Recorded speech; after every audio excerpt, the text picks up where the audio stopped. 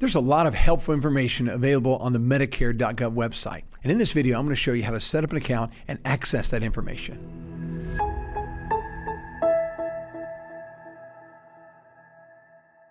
All right, so we're at the Medicare.gov site. And the first thing we have to do is either enter our username or password, or we actually have to create an account. So I'm going to walk you through the process of creating an account. So we are going to log in, and no account.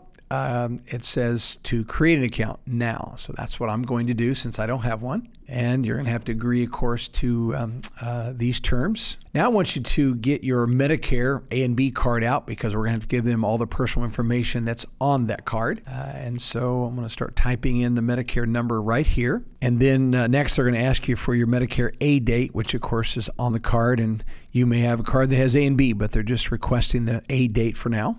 So now that we've typed all the information in, now we can go to next. All right, now on this screen, we're going to have to give them some more information about ourselves. Last name, and then your date of birth. Of course, your zip code or city, whatever you want to put in there. And then the best email address to reach you at. We're going to have to confirm that and then answer a couple of other questions here. So I'm going to agree to this statement that I'm certifying this information is accurate. And then I'm going to push next. Now, I'm going to have to create a username and password, of course, and you want to be sure that you save all this information. Sometimes we'll have people that set up the account and they lose it, so you don't want to have to do that. So be sure to put this in and then also write it down. Okay, and then now let's create a password and, of course, save it as well and confirm that. And then next, making our account secure by identifying a security question. Okay, with that information in, we're now going to be able to create our account. Now that we have our account all set up, now we can log in. So let's click on the login button. All right, so here's the basic information on my plan. But right below that, if you'll scroll down, you're going to see there's a lot of details that I can check into. So the first thing we're going to explore is this View My Claims. So go ahead and click on that. And now what's great about this is it's going to show us what our deductible is for this year, as well as have we met the deductible. So I'm going to click on Check My Deductible Amount. And of course, in 2023, that deductible amount is $226. And you'll see it'll give us a history of what the deductibles have been in previous years. So let's click on that. So as you can see, for 2023, that deductible is $226. And that just simply means that the first $226 of anything that's billed through the Medicare Part B, which is going to be all doctor services, durable medical equipment, as well as outpatient services, MRIs, CAT scans, and all that. So what they're doing is they're tracking that for me, because until I meet that Part B deductible, then I cannot go into the co-insurance part of Medicare Part B. So as the year progresses and you're not sure yet if you've met your deductible or not, you can go on this site and you can go to this area and you'll know exactly how much of that you have met. And then if you've met that deductible, then you would simply be in co-insurance after that. Hey, just real quickly, if you're finding this video to be helpful, you can like, comment, and subscribe. And if you do so, that'll let YouTube know that this is helpful information, and they'll send it out to others who also need to learn about Medicare. So the next section we're going to look at is Pay My Premium. So click on that. And this has to do with the Medicare Part B premium. Right now, most people that are on Medicare are paying $164.90 a month for their Part B premium. As you can see in this example, this person is on Social Security, so they cannot pay their premium online. There's no reason to do that. It's automatically coming out of the Social Security check. But if you're not receiving Social Security yet, this would be a great place for you to make your payment. You also could set up what is called Medicare Easy Pay, where they actually will do a bank draft.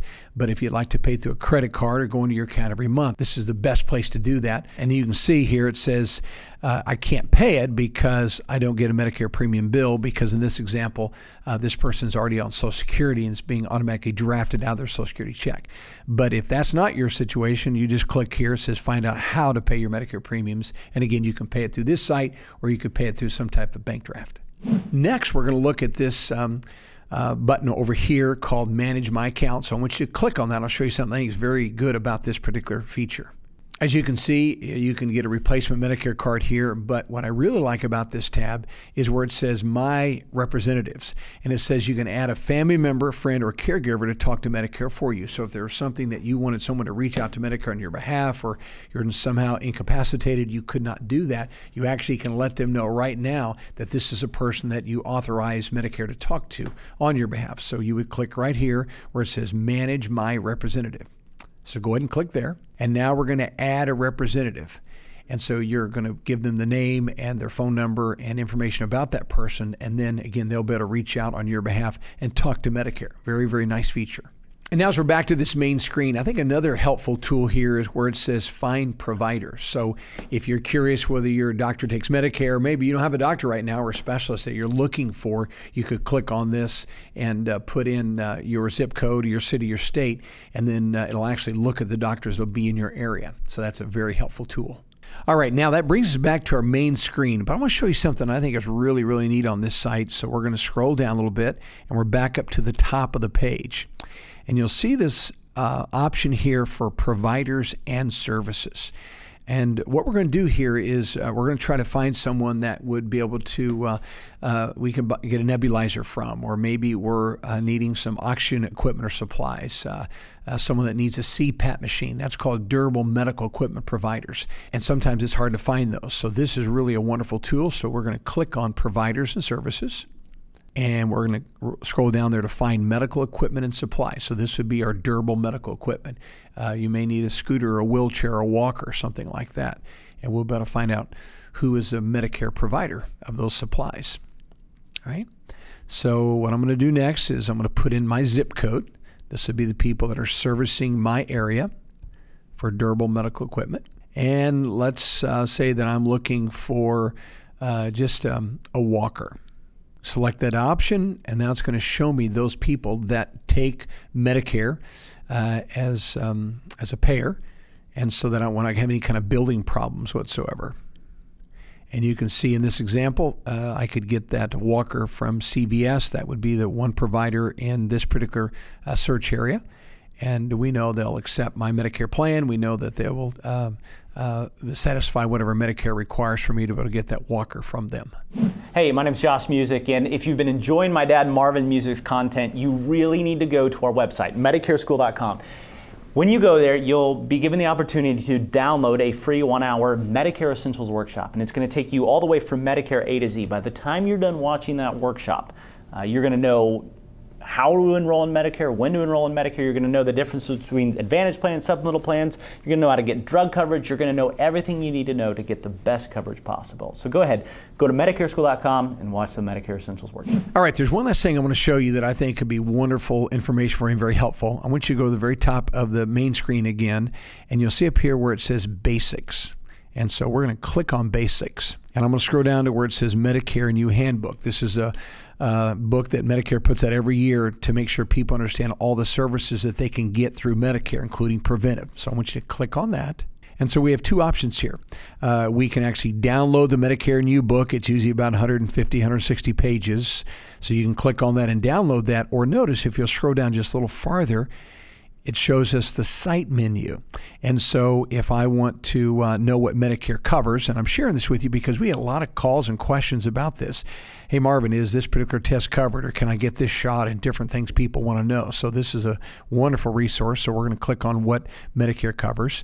And so if you want to know if your particular test or your immunization or whatever you need done, you can just click on here, and then we're going to be able to type that in. So let's just put in here shingle shot. So if you need to have a shingle shot, we want to find out if that's going to be covered. We'll search for that. And then again, it's going to show us what shots are going to be covered. And you can see here hepatitis, flu shots. Going to give you more details on your Welcome to Medicare preventive visit, which is excellent to know. And now we're going to get down here to where it talks about shingle shot. And as most of you probably know, the shingle shot is it's a 2-series shots. And so we're going to open this up, and it'll give us the details of that shingle shot. So it says here, neither Medicare Part A or Medicare Part B is going to cover the shingle shot. How is it going to be covered? Details following. Medicare prescription drug plans usually cover all commercially available vaccines needed to prevent illness, like the shingle shot. And this year in 2023, that actually became a shot that is covered at zero copay to you. All right. And so you can be able to get that information right there. And so it says you can now get more vaccines under Part D at no cost to you. All right, so be your drug plan that will actually cover the expense of that shingle shot. And just one more thing, if you'll go back, you'll see this area here where it says preventive and screening services. most of you want to take advantage of those zero copay preventive services, the wellness type visits. And this will give us the details of those visits. So you can click on that, and it'll go through the list of all the things that Medicare will cover for you as part of your preventive visit. A lot of ladies are curious about what kind of mammogram screenings they can get on Medicare. So we click on the mammogram, and then it's going to tell us exactly what you qualify for. You can see a baseline mammogram once in your lifetime. If you're between 35 to 39, screening mammograms once every 12 months. If you're a woman over the age of 40, most of you watching this, of course, will be, so you can get one of those once a year. And then the diagnostic mammograms more frequently if there's any kind of a health risk at all. So as you can see, there's a tremendous amount of great information, very helpful information here. But if you need something beyond this, where you feel like you're just maybe confused by insurance plans, making sure you're on the right drug plan, you're selecting the right insurance plan, then feel free to reach out to us, because all of our guides could walk you through the same information to make sure that you're making good Medicare choices.